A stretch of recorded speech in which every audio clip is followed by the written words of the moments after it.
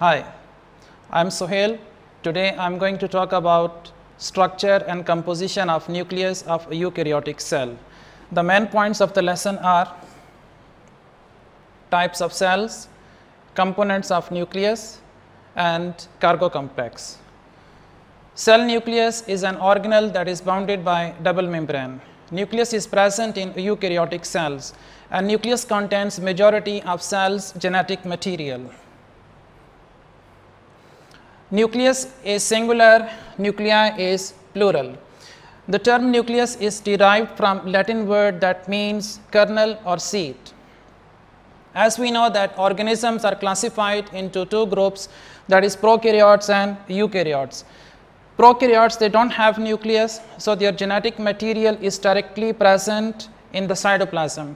While in case of eukaryotic cell, that is animal cell and plant cell, they have clear nucleus, and inside the nucleus genetic material is present in the form of chromosomes.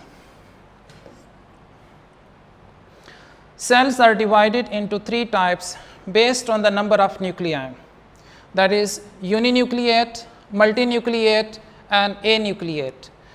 Majority of animal and plant cells, they have one nucleus, so they are called uninucleate. Multinucleate cells, they contain more than one nuclei and they have large quantity of cytoplasm. Examples of multinucleate cells are skeletal muscle cells, liver cells, osteoclast, which are bone dissolving cell. So this is osteoclast, number of nuclei that varies from 3 to 4, and in some cases up to 50 nuclei they are present in osteoclast. Some cells of fungi, they are also multinucleate. The plant body of fungi is thread-like structure which is called hyphae, and each cell has two nuclei, that is binucleate, and anucleate cells without nucleus, that is erythrocytes, red blood cell. Newly formed red blood cell that has nucleus, but when they become mature they lose their nuclei. Shape and size of nucleus. The shape of nucleus is spherical and their average diameter is 5 micrometer. In this lecture I am going to focus on the structure and composition of nucleus. So we are going to discuss nuclear envelope, that is nuclear membrane, structure of nuclear pore, nucleoplasm, nuclear lamina, nucleolus, chromatin and chromosomes. Nuclear envelope. Nucleus that is bounded by two membranes, and these two membranes, they are separated by 20 to 40 nanometer. Outer nuclear membrane that is continuous with endoplasmic reticulum, and nuclear envelope that has many pores. The composition of nuclear membrane is same like cell membrane, that is composed of phospholipid bilayer. So this is a nucleus that is bounded by double nuclear membrane, that is outer nuclear membrane and inner nuclear membrane, and nuclear membrane that has these small openings which are called pores, and nuclear membrane is also continuous with endoplasmic reticulum. Structure of nuclear pore. As we know that nucleus, it is bounded by two membrane, like here this is outer nuclear membrane and this is inner nuclear membrane. Outer and inner nuclear membrane, at some points it is continuous, that results in the formation of small opening that is called nuclear pore. Each nuclear pore that consists of 500 to 1000 molecules, and these 500 to 1000 molecules, they contain 30 different types of proteins. A vertebrate cell that is not dividing, it may contain several thousand nuclear pores. So this is outer nuclear membrane, this one is inner nuclear membrane, here is cytoplasm, here is nucleoplasm, and this is the point where outer and inner nuclear membrane, they are continuous, that results in the formation of a pore which is called nuclear pore. And this nuclear pore, it contains 500 to 1000 molecules. These molecules, they contain 30 different types of proteins. Each pore is formed by a bracelet shaped complex. Here is the bracelet shaped complex. It has two phases, one is cytoplasmic phase and second is nuclear phase. Towards the cytoplasmic phase there is a ring which is called cytoplasmic ring, and towards the nuclear phase there is another ring which is called nuclear ring. Cytoplasmic ring that has 8 cytoplasmic filaments. Towards the nuclear ring, behind the nuclear ring, nuclear basket is present. So, this is the nuclear basket which is present behind the nuclear ring. This is cytoplasmic ring. Outer and inner nuclear membrane, they are continuous in this point where a small opening is present in the nuclear membrane, and that small opening is called nuclear pore. What is the function of nuclear membrane?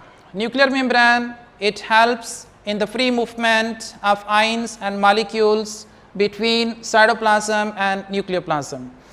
It regulates the passage of proteins and RNA protein complexes. Now, what is cargo complex? As we know that protein is synthesized in cytoplasm, and some proteins, they are transported from cytoplasm to nucleoplasm. For the transport of that protein, it contains a special signal which is called NLS, that is nuclear localization signal. This nuclear localization signal, it contains a particular sequence of amino acids, a structure which is present in cytoplasm that is called importins. This importin that binds with NLS to form a complex which is called cargo complex. Now, this cargo complex that is received by nuclear pore machinery, and the protein is transferred from cytoplasm to nucleoplasm. Now, why the protein is transferred from cytoplasm to nucleoplasm, I will talk about that in another video, that's about ribosomes. The transport mechanism through the nuclear pore is fast. Proteins containing NLS sequence moves with the rate of 2000 molecules per second. If NLS is removed from the protein, then that protein is blocked in cytoplasm, that cannot be transferred from cytoplasm to nucleoplasm. What is nucleoplasm? Nuclear membrane that bounds a gel-like structure inside the nucleus, that gel-like structure is known as nucleoplasm. Nucleoplasm contains chromatin and nucleolus. Nucleoplasm, that is also known as karyoplasm, and its composition is similar to cytosol, that it contains salts, nutrients and essential chemicals. What is nuclear lamina? Nuclear lamina, the inner surface of nuclear envelope. This is outer nuclear membrane, this one is inner nuclear membrane. Inside the inner nuclear membrane, there is a network of fibers is present. This network of fiber is known as nuclear lamina. What is nuclear lamina? Nuclear lamina, it is a network of fibers which is present inside the inner nuclear membrane. So, this is outer nuclear membrane. This one is inner nuclear membrane. Inside the inner nuclear membrane, there is a network of fibers is present, and this network of fibers, that is known as nuclear lamina. So, nuclear lamina, that is the inner lining of inner nuclear membrane, and this nuclear lamina, it is composed of intermediate filament fibers. Now, what is the function of this nuclear lamina? Nuclear lamina that supports the nuclear membrane. Nuclear lamina that is also responsible to organize the contents present inside the nucleus, and nuclear lamina that gives a definite shape to the nucleus, and it is involved in deconstruction and reconstruction of nuclear envelope. What is deconstruction and reconstruction of nuclear envelope? When a cell undergoes cell division, we know that mitotic phase of cell cycle, it is divided into two main categories. One is called mitosis, that is also known as karyokinesis, and second is known as cytokinesis. Karyokinesis, that is the division of nucleus, and cytokinesis, that is the division of cytoplasm. Now, during karyokinesis, there are 4 stages like prophase, metaphase, anaphase and telophase.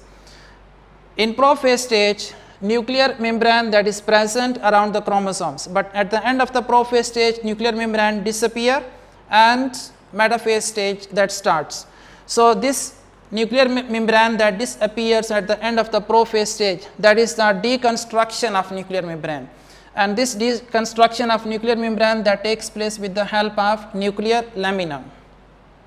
When the nuclear division completes like in telophase stage, then the nuclear membrane reappears. So, when nuclear membrane reappears, that is the reconstruction of nuclear envelope. So, this is reconstruction of nuclear envelope and deconstruction of nuclear envelope that takes place during the cell division. Nucleolus. Nucleolus is singular, nucleoli is plural. So, in this diagram you can see there is one nucleolus which is present here in the inside the nucleus in nucleoplasm. Nucleolus, it is not bounded by any membrane, and a darkly staining region which is present inside the nucleus, that is called nucleolus. Nucleolus is known as factory of ribosomes because the ribosomes are assembled inside the nucleolus. Each nucleolus that has a nucleolar organizer, and this nucleolar organizer, it is made up of overlapping regions of DNA of several chromosomes, and the DNA which is present here in this nucleolar region that contains instructions for the synthesis of RNA, and RNA which is synthesized inside the nucleolus, that is called ribosomal RNA because the ribosomes, they are assembled inside the nucleolus, and inside the ribosomes ribosomal RNA is present. So, this ribosomal RNA which is synthesized inside the nucleolus that combines with protein to assemble the smaller and larger subunits of ribosomes, and these smaller and larger subunits of ribosomes which are assembled inside the nucleolus that comes in nucleoplasm, later on they move from nucleoplasm to cytoplasm where they are used in the synthesis of proteins. Chromatin or chromosomes. Chromosomes, they are present inside the nucleus, but chromosomes, they are only visible when cell undergoes cell division. In non-dividing cells, chromosomes, they are present in the form of chromatin. Chromosome, it is composed of DNA and a protein which is called histone, and DNA is organized into functional units that is called genes, and genes, they control the cell activities. In dividing cells, chromosomes, they are visible especially in metaphase stage, and if the DNA molecules in 46 chromosomes of one human cell that could be stretched out, they would extend for 2 meters. So, this is a cell nucleus. Inside the nucleus, you can see clearly here chromosomes are present. In humans, how many chromosomes are present in one cell nucleus? That is 23 pairs of chromosomes, mean 46 chromosomes. And chromosomes, they are composed of DNA and protein that is called histone. In non-dividing cells, chromosomes are present in the form of thread-like structure that is called chromatin. And in eukaryotes, the number of chromosomes are specific, like in humans 46 chromosomes and fruit fly that has 8 chromosomes. Chromosomes, they are only visible when the cell is ready to divide. Let's watch this animation.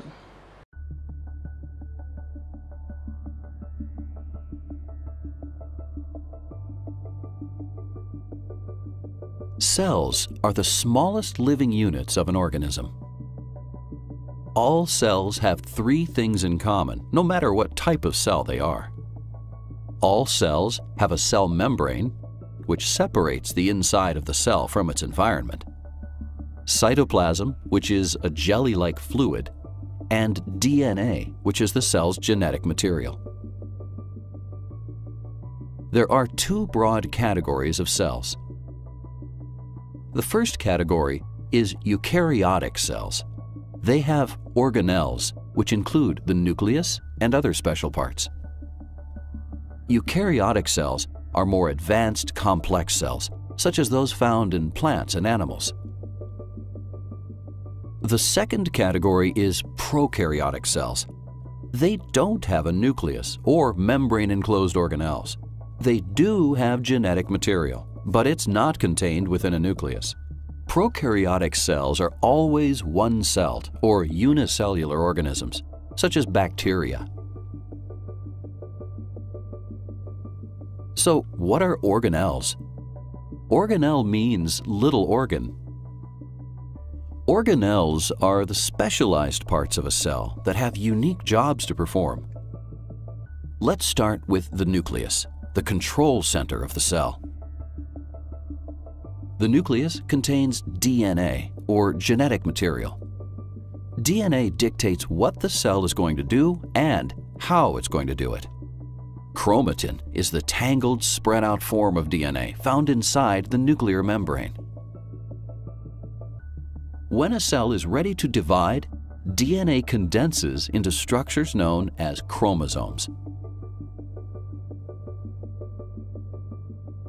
The nucleus also contains a nucleolus, which is a structure where ribosomes are made. After ribosomes leave the nucleus, they will have the important job of synthesizing or making proteins. Let's sum up. Organisms are divided into two main categories, that is prokaryotes and eukaryotes. Prokaryotes, they don't have nucleus, while eukaryotes, they have nucleus.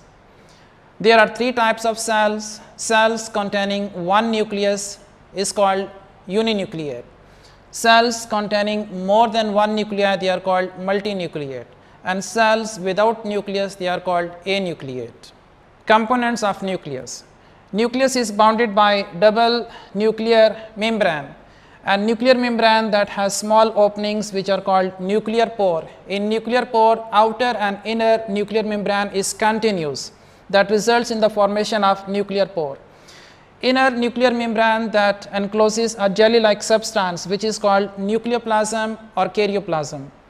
And inside the inner surface of inner nuclear membrane, a fibrous structure, intermediate filaments are present, that is called nuclear lamina. This nuclear lamina that is responsible for maintaining the shape, it's like a skeleton. In nucleus, if one darkly stained structure is present, that is called nucleolus. Nuclei is plural. That is a factory of ribosomes where the ribosomes are assembled. Chromosomes, they are visible in case of dividing cells, and chromatin is thread-like structure that's present in non-dividing cells. The protein which is transferred from cytoplasm to nucleoplasm, this transport of protein takes place in the form of cargo complex. That protein contains NLS. NLS, that is nuclear localization signal, which is a sequence of amino acids. Then a structure which is present in cytoplasm which is called importin. That importin binds with NLS to form this complex which is called cargo complex.